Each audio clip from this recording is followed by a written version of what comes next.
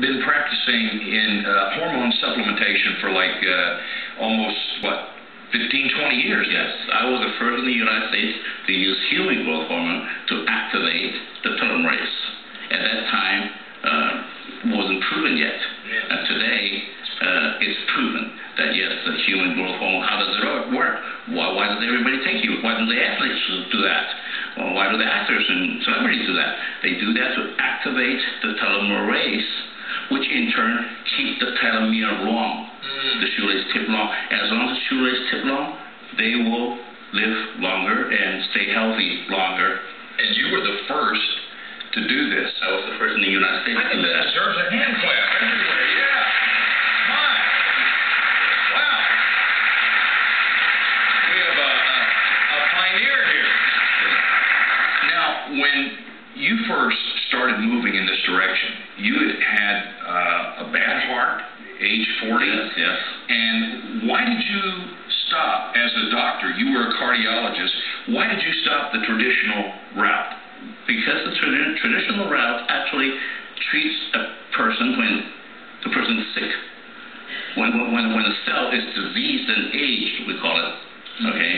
And I want to be proactive. I want to prevent. And I want to be able to tell, oh, I am close to getting sick now. I want to be able to look at my heart cells and look at the telomere. Oh, it's so short. I'm lucky. Let's do something about it, lengthen it, exercise, eat properly. I want to be able to look at the pancreatic cell, look at the telomere, how long it is. Oh, it's so short. I'm lucky. I don't have diabetes yet, but let me do something about it. I want to prevent these diseases from coming on to me. So that's why the traditional medicine was not adequate for me. Well, and you helped me so much. I remember when I had my first blood test with you, and my wife had been noticing, as you're a speaker, that the facts weren't just coming like they used to. Right off the tip of your tongue, it would come. Right. And you checked my hormone level and said the pregnenolone, which I never heard about, a hormone in the brain, was lower, and you said it can happen through a period of crisis, and a lot of pastors go through crisis with building programs and everything else, and so as soon as you gave me that pregnenolone, it popped again, and actually now I'm a genius. But it really made a difference. Which brings the point for you that is, you must check your body. Check it. You know, the Bible says your body is the temple in which the Holy Spirit lives. Now, I want to ask yourself, how much money? So don't answer me, but how much money have you spent last year in cosmetics, in your car, in your house? You know, in checking this, checking that. But how much money have you spent checking on your temple?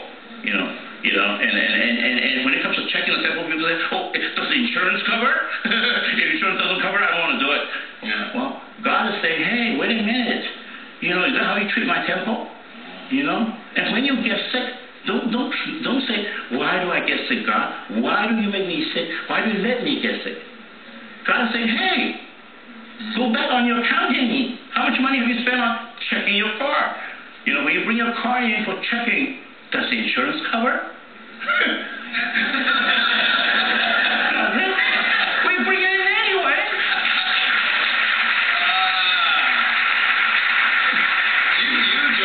You just struck something. It's 1 Corinthians 6:19 that says, your body is the temple of the Holy Spirit. Yeah. Now think it, in the Old Testament, Solomon's temple was the grand temple, majestic.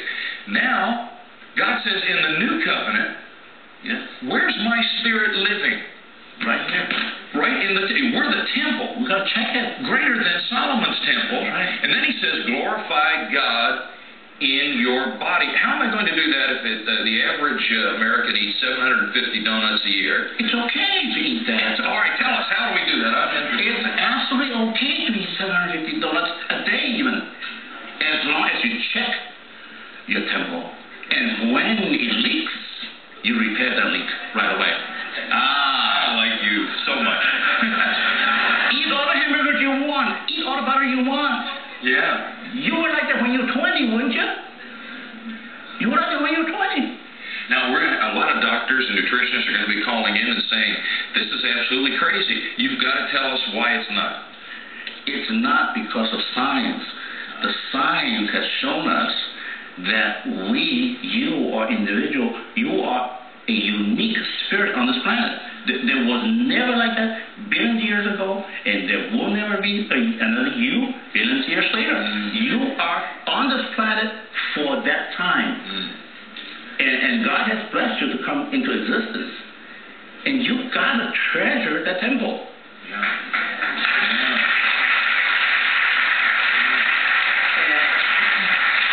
And God wants you to enjoy your life. Wants you to enjoy the butter, enjoy the peanut, the donuts, enjoy the coffee and the butter and all that stuff. Because that's enjoyment. That's good. That's why it tastes good. Yeah. Now, and the way then our bodies can handle it, this hormone level, when it drops, we have to make it rise, and you are part of that. How does it happen? How does this bioidentical, where is it produced so that... All hormones are produced right in your body by the glands. You heard of thyroid gland, right? You heard of pancreas gland. It's the insulin of the pancreas, right? You heard of pituitary gland, right? Lady, you've heard of your ovaries, right? Producing progesterone, estrogen. Those are hormones. Guys, your testicles produce testosterone, right? That's hormone. Those are bioidentical hormones. Those are hormones that are bioidentical. Actually means God identical. It's identical to the one God's made. Anything that's not identical, anything that's made by these pharmaceutical companies, because they can't patent testosterone, so they make something like testosterone, those are very dangerous, and actually they are dangerous, and they are cancer-causing. Now, you've been practicing all this time. Yes. And I read that you've had over 10,000 patients. Not one of your patients over the 20-year period has ever contracted cancer. Yeah. No. That's amazing.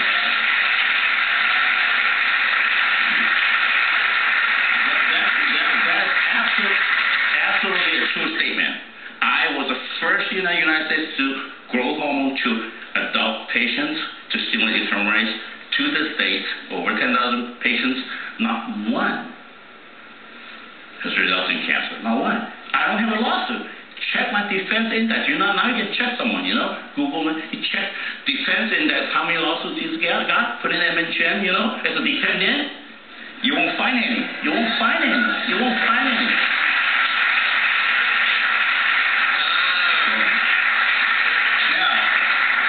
Folks just can't run right out to the store and get everything they need. What do? What would the audience do? The first thing they do is to have their doctor write a prescription to check their hormones, all of their hormones. Because it's why. If the doctor asks you why, he says, haven't you heard about the Nobel Prize? Given to telomere and telomerase. And what do telomerase respond to? Hormones. That's why I'm checking my hormones. That's all. And your doctor refuses to do that, go to someone that does, or a doctor that does. Check it. All I want you to do is check it. Make sure it's not leaking. The amazing thing, now, you've been doing this personally for yourself for some 20 years, and you're 85 years old. Isn't it amazing? No, but it's amazing. You're 65 years old, and you can... 60, okay, you told me 65 last time. No. You can pass for 40. Absolutely. And it's amazing. It works. Yes, it works. Definitely. And God's saying, glorify the Holy Spirit in your body. Yes. Now, a lot of people are sick in the body of Christ. Yes. Every week we have people come forward with needs. The elders anoint with oil. Yes. There are great crusades. We have nationally, Benny Hinn is a name where a lot of people gathered for prayer and received healings. But I'm sure, along with my friend Oral Roberts, and as well as the Benny Hinn Ministries, they would probably say that a lot of our sickness is self-induced. Absolutely. Because we don't take care of the temple. Absolutely. And now God, I think, has given us another warning, another message through Nobel Prize.